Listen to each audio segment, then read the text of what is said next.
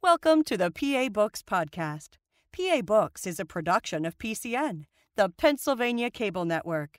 This program features interviews with authors of books on Pennsylvania people, history, sports, business, nature, and politics.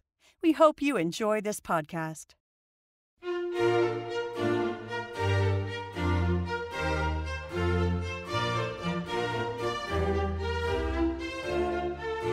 This week on PA Books, Letitia Stuart Savage, author of Hornes and Kaufmanns. Letitia Stuart Savage, you've written two books about Pittsburgh's great downtown department stores, Hornes and Kaufmanns. What's your fascination with department stores?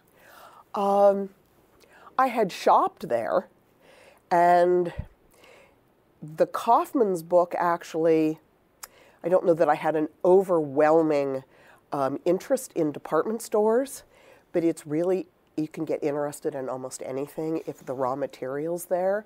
And I was actually watching your PA book show on one of the department store series books. You mentioned Pomeroy's. Right, Yeah. Pomeroy's has it. And Michael Lipinski, I think, was the author, and he brought up the number of department stores in Pittsburgh. And he said, and nobody's written about these. And he looked at the camera and he said, so if there's a freelance writer in Pittsburgh looking for a project, look into Kaufmann's. And I thought, okay, that could be interesting. Found out that the store archives were in the History Center, the Heinz History Center, and there was enough raw material there to make a book. So I went ahead and proposed it, and Arcadia History Press thought it would be a good addition to the department store series. And then once you get into it's like the department stores are really fascinating just from their history and what it says about shopping and social history and how people live. But Pittsburgh had more department stores than any other city of a comparable size, I think back in the late 19th, early 20th century. And so many of them have just completely disappeared. Your dedication of your Kaufmann's book is for my mother who introduced us to Kaufmann's shopping and lunch at the Tic Toc. What do you remember about being a kid and going to Kaufmann's? My dad worked in the city, so it was really easy to get a bus from suburbia, come downtown, shop, stop by, hit him up for lunch, and often then it was like the Tic Toc or some other either department store, and then get a ride home with him. So we had a routine where we'd come down, and first store was Hornes, shop there, hit Jenkins Arcade, which has also disappeared, but was a wonderful place of lots of little tiny specialty shops. Then Kaufmann's for lunch, wrap up anything else, and then basically bum a ride home with him from his office. Is that what people would do? They shop at both, or were there tended to be Kaufmann's families and Hornes families? I think they shopped at both because most of the people that I talk to talk about doing a routine. And depending on when you shopped and how many stores were in town, people hit Gimbel's, which it depended on, I think it depended on, some of it might have been a little bit like class and family tradition. Some people would do Kaufmann's first, some people did Hornes first, and there was Gimbel's, Rosenbaum's, which was out of business by the time we moved to Pittsburgh. There was a Kaufmann and Bear that became Gimbel's, that again was out of business by the time I moved to Pittsburgh, and then Boggs and Buell over in Allegheny, which was, at least in our family lore, that was like the premier, high-end, elegant store because it had started in Allegheny, which was the one of the moneyed neighborhoods of Pittsburgh when it was residential. And then it was like such a nice store. People were like, you'd have to go across the bridge to get there, so it was worth the trip. But they were out of business too by the time I moved here. But I think it depended on maybe what was a family tradition. And Kaufmann's in many ways was a little bit more modern than Horne's and maybe not as intimidating because it didn't have the carriage trade reputation. I want to read you about Horne's, and I want to ask about the two different personalities that the stores had. And you write in your introduction to the Horne's book, visiting the store was like visiting a proper genteel older aunt who was surrounded by comfortable, gently worn things. Yes. We moved to Pittsburgh in the late 1960s. So when you went to Horne's in the 1960s, that in this first floor store interior had a lot of the infrastructure left over, I think probably from the 1920s and 1930s. So I remember there were marble steps up from the main store to the mezzanine, and the marble was so worn that there were divots in the marble. You didn't see that at Kaufmann's. Kaufmann's upgraded or modernized their store in the 1950s, and they had a fantastic 1930s Art Deco first floor that was completely dismantled in that 1950s upgrade. So it was a totally different, I mean, Horne's was definitely, you got the sense that it was a much older store, but that was fine with them. And it was fine with their shoppers. Did one of them go for bargains and the other for higher end, or was it a mix? I think Kaufmann started as more of a bargain store. I think their roots were there.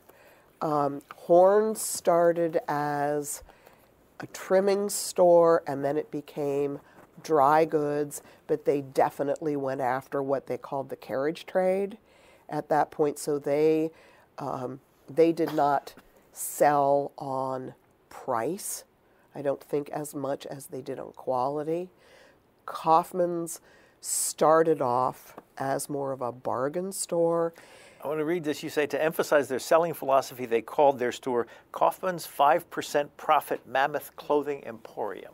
Right, and that's when it was... Catchy name. Yeah, and their ads, their advertisements were so totally different that the Kaufmann's ads emphasized price, bargain, and one of the things they did, and sadly there were no photographs of this, they decided as a marketing thing to have what they called a clothing drop. And the clothing was packaged, but they threw bundles of clothing out of the upper store windows into the crowds below, and it was all free. And it created such a huge riot that they were in trouble with the police and they never did it again. But and now as years passed, and they started competing with Kaufmann's, or with Horne's, especially under Edgar Kaufmann. I think they brought the quality up as they were going head to head. I have to read you this, what you wrote about the great clothing shower. 5,000 pieces of clothing were to be thrown from the roof. 18,000 people gathered in front of the store. This is 1883, and 35 policemen broke up what had become a near riot. Yeah, and they never tried it again. And that whole, as a marketing ploy, that would have been complete anathema to Horne's. It never, the Horne's management and families would have been appalled at something like that. Well, Horne's did not advertise on Sundays? Is that right? They were For many, many, many years, they never advertised on Sundays, and they had curtains on the show windows, and I think it was maybe World War II. It was probably at least, I think, through the 1930s that they drew those curtains on Sunday because they didn't think it was proper for people to window shop on a Sunday when they should be doing like more serious things. Were the stores open 6 days a week? Back in those days, yes, although I think in the summers they did half days on some of the summer Saturdays. So the employees got at least a half day. Now, Horne's, you say, was founded in 1849? Yes. First of all, who was Mr. Horne who founded it? He came from a farming family in central Pennsylvania, Bedford. And I think he was working as a clerk in a local store in Bedford and then decided to strike out for Pittsburgh I think that was 1849, and Pittsburgh was just like a huge, huge growing city. And then got a job in a trimming store in Market Street, and then eventually was able to I think he eventually bought out, he went into partnership and then bought out the partner. What was the retail business like when he got into it? And he did retail and wholesale. I think a lot of specialty shops, they didn't have department stores yet. So, and in a city, you'd moved beyond like a country store, so you didn't have like the local small country store or, trading store or whatever that pretty much sold everything. But they specialized. So his first store sold mostly trimmings, lace, I think gloves, but no fabric. So he was just doing trimmings. What's trimmings? And that's like totally foreign to us today because our clothing is not decorated like this. But pre-Civil War, Civil War, the women's dresses were so ornately decorated that, and if you look at pictures like in Godey's Ladies book, they were using silk braid, woven horsehair, wool, lace, to trim all the way around the skirts, multiple layers on the skirts, the sleeves, the bodices, and you would have, if you would go today to recreate like an 1850s dress, 15 to 20 yards of trimming just to trim, another 8 to 10 yards of fabric for the dress. You say somewhere in this book that one of the things they sold was hoop skirts. Yeah, which hoop skirts are very hard to make. Hard to wear, too, I guess. Yes.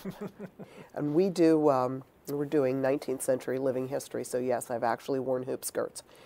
I tried making them. They're really hard to make. They're much nicer to buy. How wide are they at the bottom? It depends on whether you want a day dress hoop or an evening dress hoop, but they can be from 6 feet to about 10 feet.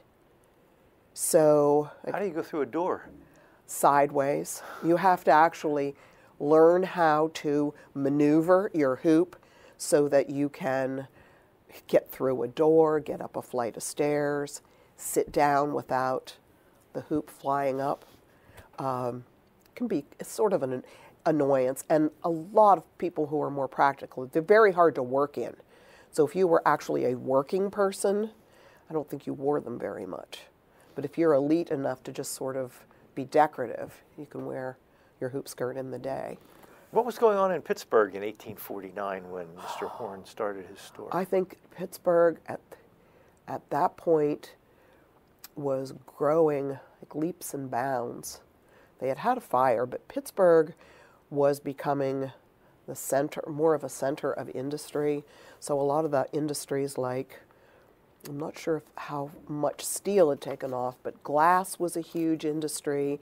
And then also the supplying of all of the people who were using the Ohio River to get to the Mississippi and then get farther west. So boat building was a huge industry, and all of that, pretty much was like an economic sponge for people to come in and start all kinds of new businesses. At what point did Horne's become something that you might call a department store?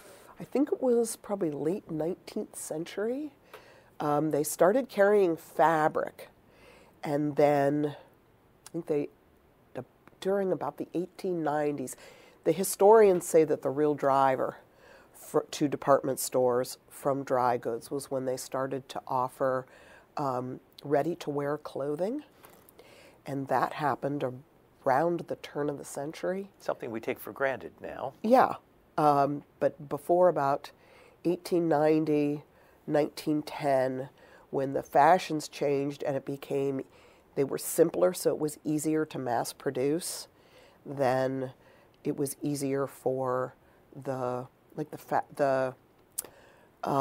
entire clothing manufacturing industries in places like New York took off. And that's when you have the start of the sweatshops and the shirtwaist factories, but that was driving a lot of the department stores because they could now carry ready-to-wear clothing. And you say that most of the shoppers for ready-to-wear clothing were women shopping Yes. for their husbands. And children. Although Horne's had a really strong men's furnishings department and reputation, and they even had a separate store entrance for, I think, decades, where the men could be dropped off right outside the building, enter the door into the men's department, and not have to deal with, I think there was a description of petticoats and perfumery. They didn't have to deal with women shoppers. And I think one of the ads for that department showed the man's chauffeur dropping him off. And they kept longer hours so that he could shop after his busy day of business in the city. But can you explain the system you describe in your book about if you wanted to buy something, how you would pay for it? Assuming if you were a chosen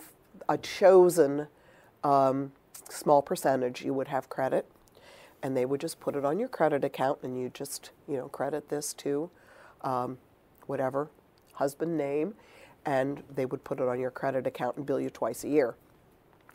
If you did not have credit, and it was very hard to get at the time, you would pay at a central cashier, but you didn't actually go up there and pay. The clerk wrote out a little slip. The clerk took the slip, took your money, and called a cash boy or girl. Most of them were boys, but there were some girls. And then the cash boy or girl ran that slip and cash to the central cashier and came back with your change. And that I think that was one of the most fascinating things of this research, was the whole cash boy system. Because they were as young as, I think, 10 and 12. And it was if you, apart from the whole issue of child labor, it was a very good entrance into the retail career for a young man. You also write in this is 1865, shoppers did not select their own merchandise from displays. Instead, clerks would bring items from drawers and shelves for them to examine. Prices for items could vary based on what the clerk thought the shoppers would pay, and sellers and buyers would negotiate a price. Right. And I think Horne's was one of the very first that did one price for all shoppers. So you didn't have to negotiate, and then you didn't have to feel that the clerk was looking to kind of make judgments about your financial background and how much you'd be willing to pay. What do their ads look like? Very simple. In the early days, probably kind of boring compared to Kaufmann's. Kaufmann's ads were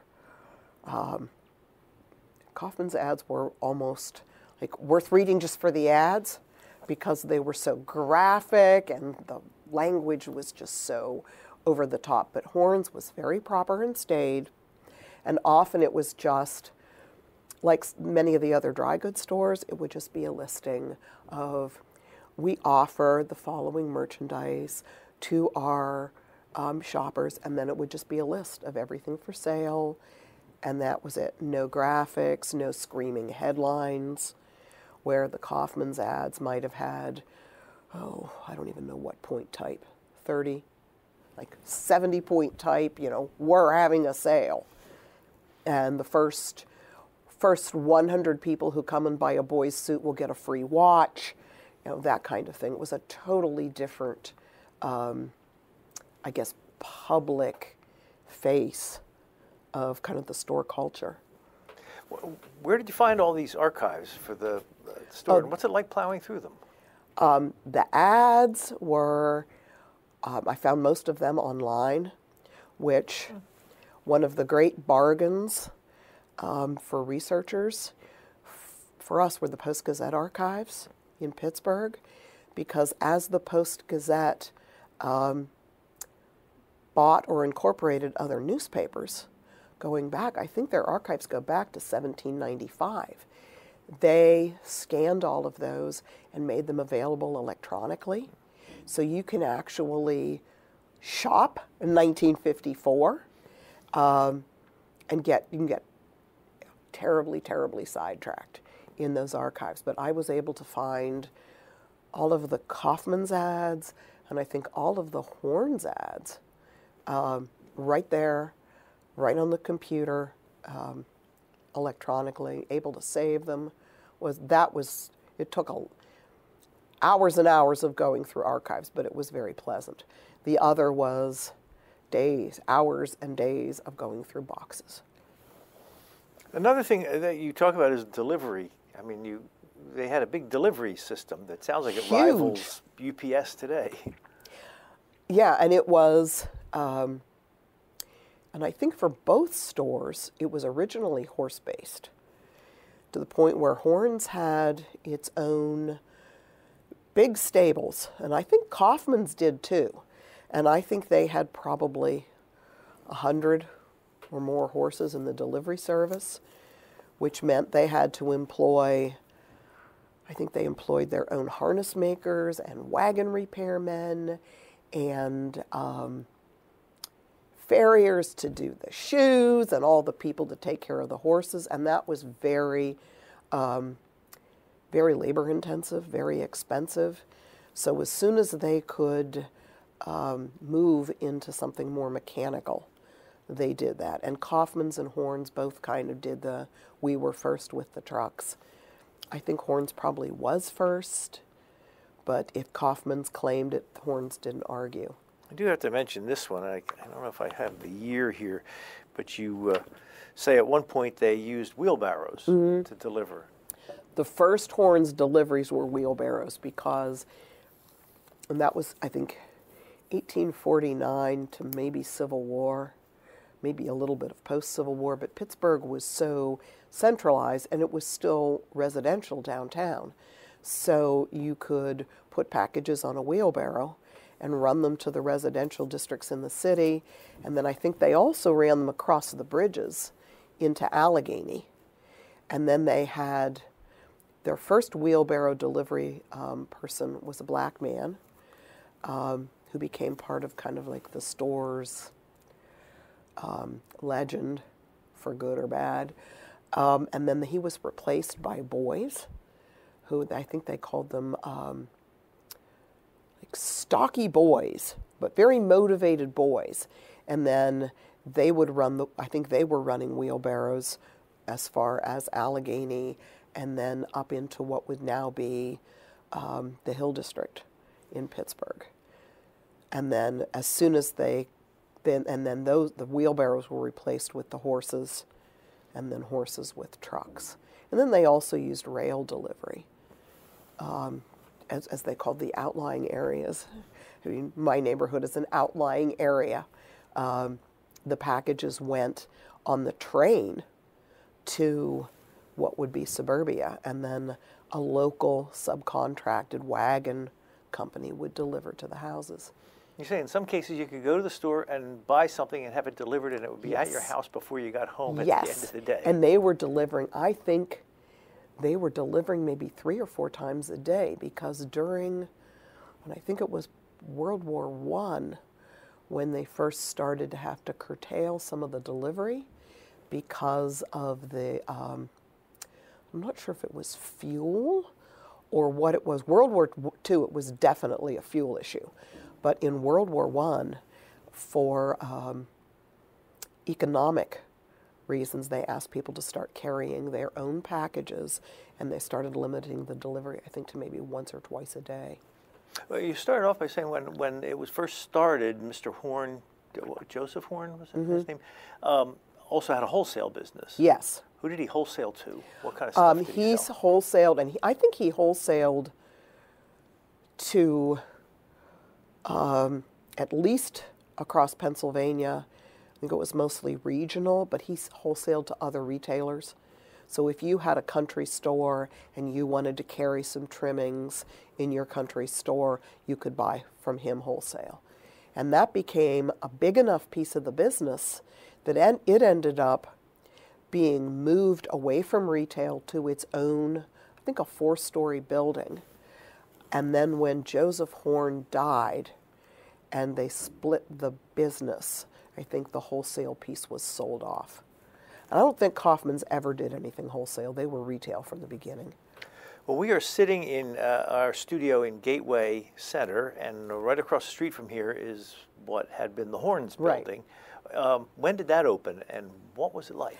I think that was the late 1890s. It was a little hard to keep track of which building they started with, because they expanded from about 1890 into the early 20th century, and then they had a horrific fire.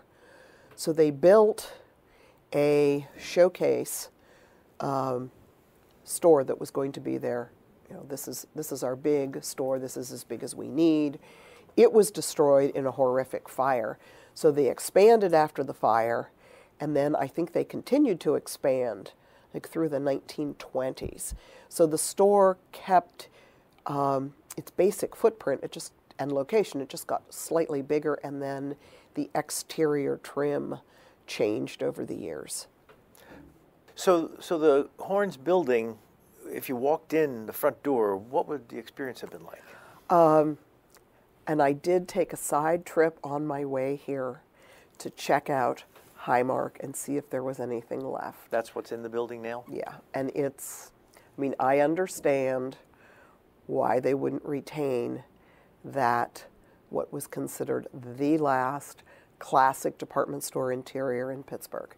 And you basically walked in, they had brass doors. Back in the day, they had porters and doormen who would actually open the doors for you. And then the main door, if I remember, huge interior space, probably 2 stories high, with marble columns. And then the marble columns went all the way up to the ceiling. And by the time I saw it, they had installed air conditioning and some other things, so there was some ductwork in the ceiling. But an ornamental plaster ceiling, which I think at some points had been gilded, marble floors, and when the first store first opened, all of the fittings in the first floor were carved walnut with gilding. So it was very much this grand entry space with marble steps to a mezzanine, where by the time I visited the store, the mezzanine was where the store services were located. So I think there was the ladies' restroom and lounge and travel service and that kind of thing on the mezzanine. But it was very much this grand, ornate space. And that was designed that way to kind of give you the grandeur of the store. And as you got up, as you traveled up in the floors, the spaces got smaller until when I think they had offices on the top floors. But the things that people would seek out, so if you thought people were coming for fabric, you put that in the upper floor, so they had to go past everything else to get to fabric, and then they could be sidetracked and shop on the way. And then first floor was impulse items. Did they have elevators right in the beginning? Yes. Not sure when the elevators were installed. I think early 20th century. And you also talk about one of them boasted as having the first escalator in Pittsburgh, and the other boasted as being the first to have air conditioning. Right, and Horne's, I think, actually did have the first air conditioning, although Kaufmann's claimed it. It was kind of hard to keep track of who really was first. But Kaufmann's did huge announcement when they got escalators. Horne's also had escalators. And until, I think even as late as Macy's, if you went on to when Macy's was still in the Kaufmann's building, you could go up in the upper floors and you could actually still ride the original wooden escalators. They weren't metal, they were like wood slats, and they made like a real clackety sound. But those were only on the uppermost floors, I think, again, maybe offices. What was it like to work for them? from what I could gather, people really, that was one of their, they had very, very loyal employees, both stores. Horne's had a 50-year club where employees who had been with the store for 50 years joined, and at one point they had, dozens of people in the 50-year club. And many of them, I thought it would, particularly in the 1920s and 1930s, a lot of the 50-year employees had started out as cash boys. So when the store, because of there was a lot of public pressure about child labor, that the store did away with what they called the junior help and replaced the cash boys with those pneumatic tubes. Like, I think they still use them at banks. But they replaced the cash boys with the tubes that ran the cash. But they didn't just wholesale put the cash boys out on the street. They must have been moved to other places in the store, because some of the very senior members of store management in the 50-year club had started as cash boys. Were they family-sustaining jobs? Yes, yes. That was the other thing that was fascinating, was that everybody thinks department store and they think department store clerk. But behind the department store clerk, and this is both Kaufmann's and Horne's because they did a lot of their own manufacturing, all kinds of jobs were available, including they had their own print shops, they had their own furniture repair and construction, deliveries, mechanics working on the delivery trucks. It was pretty much a more of a major industry than you'd actually think. I think far more than retail is today. Did they hire women? Yes, although not women clerks at first. I think the women were hired, like large staffs of women, to do the dressmaking, repair, alterations, manufacturing of clothing. And then the women, once the focus of the business of the retail became ready to wear, like women's ready to wear, and not fabric, was when the women started to really be able to move into clerk jobs, fashion jobs, buyers. So for the time, it was a good career for women. So women could move up in the company? Yes, and some of them moved up pretty considerably, particularly as I think maybe equal, but Horne's had a whole fashion department. So they had a head of the fashion department, and the multiple heads of the fashion department were very visible in the city, in the press, multiple trips to Europe, having their brains picked in feature articles about what, the spring fashion shows in Paris. Kind of not what we really see much in retail today. And you mentioned the one African American they hired. Were there others? Yes, although again, the road in for a lot of the African American workers were things like the not necessarily clerking or on the front face of the store, but porters.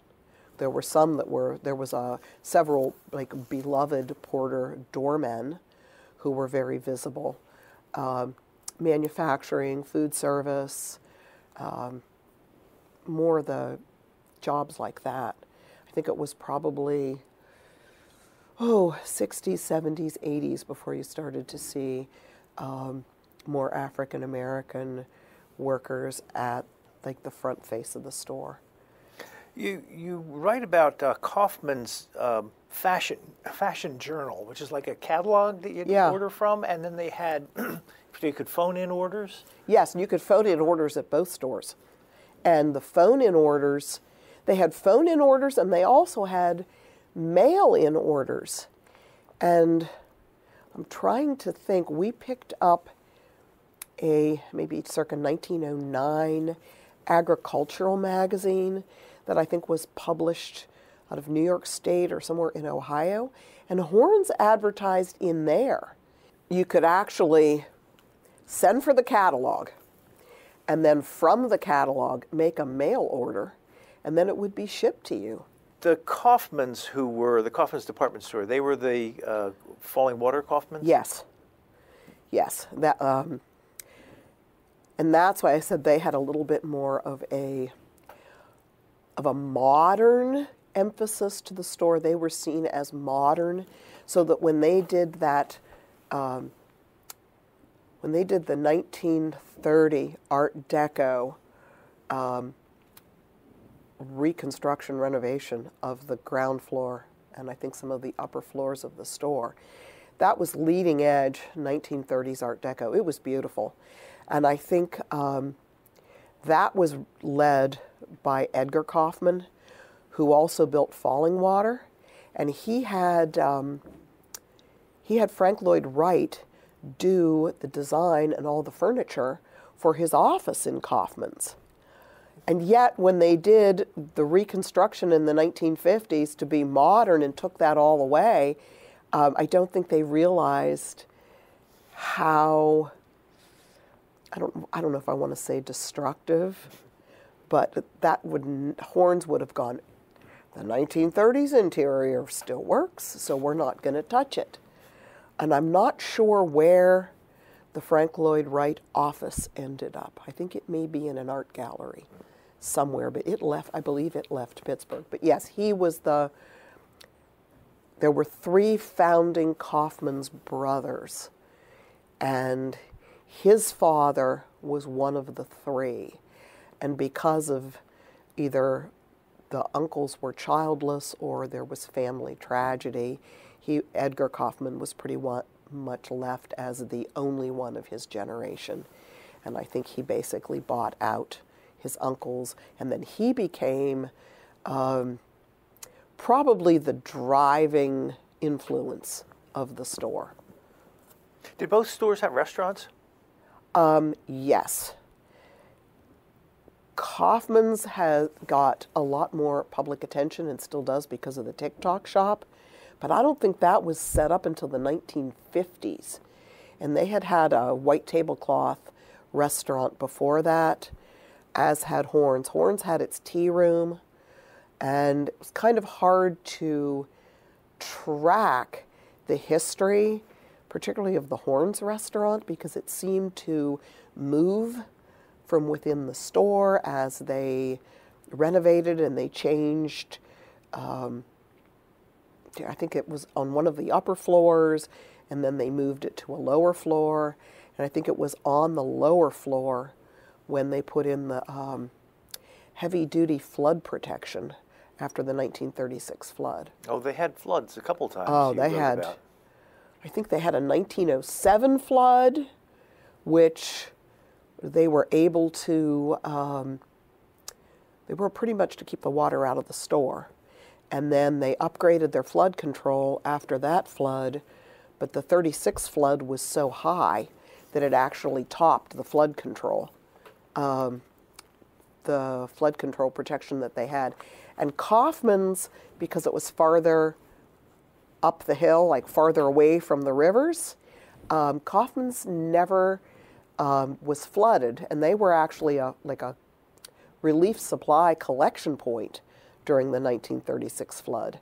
And Horne's, I think, had been flooded. I think they lost everything on the first floor. They had a basement store, lost everything there, lost everything on the first floor, and I forget how long they were closed until they were able to reopen. You want to get back to the Tic Toc, because you mentioned that in your introduction or your dedication to the Kaufmann's book. You remember going to the Tic Toc. Oh, yeah. What was distinctive about it? Well, it had a clock theme. And actually, we ended up at the suburban stores probably shopping more than the downtown stores. And both Horne's and Kaufmann's moved to the suburbs. So we had the freestanding Kaufmann's in the North Hills, and they had a Tic Toc shop. So it was really easy to go shopping on a Saturday morning and then make sure you ended up there for lunch. So they had, and different people like different things, but they were, really well known for desserts. So they had coconut cake. I think they had an ice cream pie. I think they had a mile-high ice cream pie, which I don't remember ever eating, probably because I wasn't a huge pie fan. And then, but it was just basic, kind of like lunchtime comfort food for more of like the lady shoppers. So you could get tea sandwiches, you could get fruit salad, you could get, and this is probably, I'm waiting for somebody to rediscover this, the Jell-O fruit molds with the Jell-O salads with the little fruit molds and on lettuce. So it was very much like ladies who lunch kind of fare, but they were really well known for their desserts. We're jumping around a little bit, but I have to ask about this, a time that Kaufmann's brought in Harry Houdini. Oh, and there were no pictures of that. And I looked through the whole Post-Gazette archive, hoping there would be a picture. And there was no picture. Where Harry Houdini came to Pittsburgh and to make the extra strong crate that he couldn't get out of, they asked the packing department at Kaufmann's to build the crate, which the packing department did, but there was apparently no photograph of it. And I believe Houdini still got out of the crate, but that was like one of their big public things that they built the crate. Another celebrity involved in these stores was Andy Warhol. Oh yeah, he was a window dresser at Horne's. Yeah, he was a part-time employee in the display department when he was a student at Carnegie. And that would have been, I think there's one piece that he kept of one of his windows, and I think it's maybe flowers on a piece of wallboard that I think is in, I don't know that it's on display. I think it has been on display, but it's actually at the Warhol. And it may be, back in storage, but I think that's the only piece he took when he left Horne's, and he only worked one summer. Now, I have to ask about this one because the first commercial radio station was in Pittsburgh in 1920, and in January of 1921, Horne's started looking into doing a radio program, and they did a weekly fashion radio program. Right, over KDKA, although I don't think it was called KDKA at the time. How can you do a fashion show over the radio? It was like a radio, I don't know if they gave like fashion updates from the fashion shows, or they answered questions, or they did, but it was probably more of a parallel to the newspaper columns covering fashion. And I don't know if, I think they may have done some fashion shows on television when television first debuted, but Horne's had a long-standing partnership with Westinghouse, particularly selling a lot of the Westinghouse household appliances, which that's another thing that's probably gone by the wayside in popular, except for people who collect vintage kitchen stuff. People probably don't realize how much Westinghouse household appliances were a part of that business. How did the stores, Horne's and Kaufmann's, fare during the Depression? I think they were able to basically keep their head above water, but it almost looked like it became kind of skewed. In other words, there were people who had money, and they were still able to shop at places like Kaufmann's Vendôme and the high-end merchandise that came into Horne's. But generally, the Depression really hit Pittsburgh hard, and you could tell that the stores were starting to offer cheaper quality, like women's ready-to-wear. They were offering a little bit cheaper quality cotton dresses as opposed to silk. They were introducing, I think, some of the artificial, like the artificial silk, starting to do services where you could have your shoes rebuilt. And Horne's, I'm not sure if Kaufmann's had their bargain store before the Depression, but that was when Horne's started to do the bargain store in the basement, although they didn't, I don't think they called it their bargain store. The idea was that it was for their regular shoppers who were more concerned about the family budget. So they never came right out and said, we know you're really struggling and you're poor, so you may not be able to shop like you used to shop, come to our bargain store. They basically said it's the same Horne's merchandise that you're used to buying now in your more economic situation. Could rank and file steelworkers afford to shop at Horne's and Kaufmann's? I think so, although probably Kaufmann's definitely, and they tried to keep their stores open long enough that rank and file people could shop. And then as they moved into suburbia, the stores were positioning the suburban locations in line with where the steel industries were. So there was, and this would have been 50s, 60s, so there would have been Horne's out in Beaver Valley. I think there was a Horne's in that was positioned near PPG up the Allegheny and into the South Hills. But I think they would have been, people could shop there. It might have been a tad intimidating. Horne's was probably much more geared to the middle management, professional people, middle management in the steel industries. Did the suburban stores hurt the downtown stores? People discuss whether they hurt or they didn't hurt. I think the theory at the time was that you will set up the suburban stores and then people will become familiar with them and then come downtown. But that didn't happen. People ended up going to the suburban stores primarily, although at least with the North Hills, we had a Horne's and we had a Kaufmann's. But if you wanted certain types of merchandise, you just could not, the merchandise in the suburban stores was limited. So if you wanted specific things or high-end things, to take advantage of, say, the Horne's bridal salon, you had to come downtown. Did the fact that people were driving their own cars hurt the downtown stores? Yeah, one of the big issues for the downtown stores, and it's still a Pittsburgh issue, is parking. So when people discovered that you can drive to the suburban stores and you don't have to pay to park, then you can shop. You can find most of what you want, and you don't have to try to get into the city. You don't have to pay to park. That became, I think, an issue.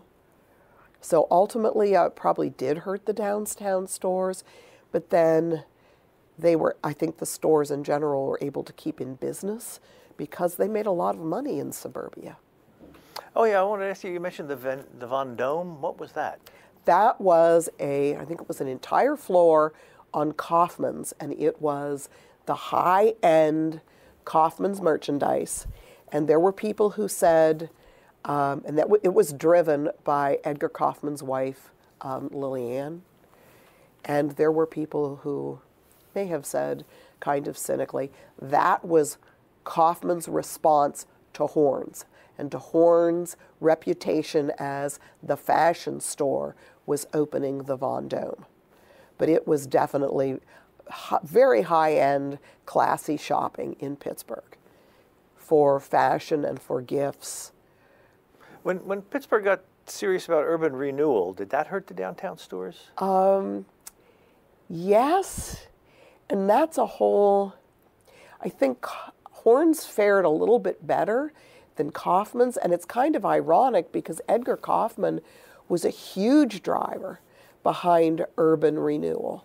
And the urban renewal that took out the Lower Hill District and those residential neighborhoods. And as they basically knocked down the residential neighborhoods to build, I'm not sure what they put in there first. They were going to put in an opera house, but that never happened. But as they did the urban renewal for the Lower Hill District, that affected, because it basically took away shoppers for whom it was easy to get downtown. I think it probably affected Horne or Kaufmann's a little bit more. Horne's activity was more the development of Gateway Center, which again, where we're sitting. Yeah, which may have actually brought close shoppers to them in business people. And then Horne's, I think they had retail space in Gateway. I'm not sure which Gateway building. They had their piano salon because they were rolling the Steinway pianos across Stanwix Street to get them to the new studio space.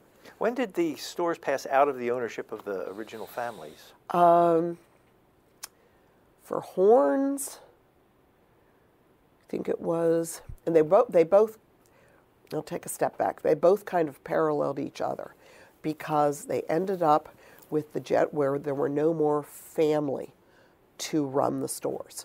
So Edgar Kaufmann had a son. His son was interested in art and did not want to do a retail career. So Edgar Kaufmann folded Kaufmann's into a consortium, and I'm not sure if it was Federated Department Stores, but it was basically a big holding company. And the same thing happened to Horne's, but I don't think that happened to them until later, maybe the 1970s. And then that was eventually their demise as they passed completely out of the families, passed into holding companies. They were both owned by the May Company at one point. Yeah, they were both by May at one by Federated, and that was on, I think, the 80s, 90s, into the early 2000s, and it was sort of like a long, sad decline for both stores. And you say that Horne's, in its last year, had a name change. They changed it, I'm not sure if it became a Lazarus. Yeah, I have my notes here. Yeah, Lazarus, it became a Lazarus, and I think it only lasted about a year or so. And then there was a short-lived Lazarus farther up in the city. And I think one of them, I think it might have been Horne's, one of them endured a little bit longer in some entities in the suburbs. So I think the Horne's at... Oh, the suburban stores outlasted the downtown stores? They, this is terrible, I'm not sure if it was Kaufmann's or Horne's, but one of them moved, I think, under, and it might have been under a Macy's banner to one of the big regional malls. But it's kind of sad. But it was national. That happened national. Instead of ending on a sad note, why don't you talk about what it would have been like to be a kid and go into these department stores at Christmas? Oh. And I was a bigger kid. I mean, I was a teenager by the time we came to Pittsburgh. And yes, we did go down at Christmas. So I did not get the little kid experience. I think my husband may have. My little kid experience was in Cleveland. But Christmas was a huge, huge thing. Although, again, Kaufmann's Santa Claus came on a huge giant ship in a big giant screaming ad.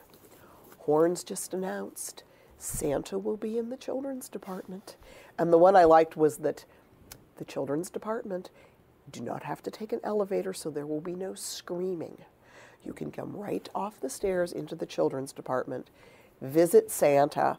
I think it was probably very much like the Christmas Story scene with Santa. In the movie. Horne's tried to keep theirs a little bit low-key, although one of the kids writing in, I think it's one of the department store blogs, talked about how Horne's took one of the elevators and turned it into a spaceship. So Santa came to Horne's on the good ship Lollipop and landed in one of the wharfs on the Allegheny, and then had a parade, and he came in, and he was ensconced in his Santa throne, and then weeks of visiting Santa at Christmas. And the other, Kaufmann's was very similar, but the one thing that Horne's did leave, and I don't know how many people who see this still actually know that it dates back to 1954, and that's the light-up Christmas tree on the corner of what's now the Highmark building. So when the building was sold to Highmark, at some point they transferred some of that infrastructure, and I don't know if it involved funding to Highmark, but every year that tree still goes up, I think right before Light Up Night, and they light it at Light Up Night, and that was the Horne's Christmas decor from 1954. And I think they did it every year except for the 70s, when that wasn't lit during the energy crisis, but it's been lit since. So you've written 2 books about Pittsburgh department stores. Are there more department stores to write about, or have you caught the bug about writing books? Well, there's more department stores to write about, but while we were at the History Center, there's so much 18th century history, and that is probably like our first love. So I'm actually working on 2 proposals, one on Logstown, down the Ohio, huge 18th century diplomacy and trade center with natives, and another on Victorian era gardens in Pittsburgh. But yeah, you could write there. If anybody else out there wants to take up department stores, there's a bunch of other interesting ones. We've been speaking with Letitia Stuart Savage. She is the author of 2 books about department stores in Pittsburgh, Horne's and Kaufmann's. Thank you very much. Thank you. You've been listening to a podcast of PA Books, a production of PCN, the Pennsylvania Cable Network. Full episodes of PA Books, as well as other PCN programs, are available to stream with the PCN app.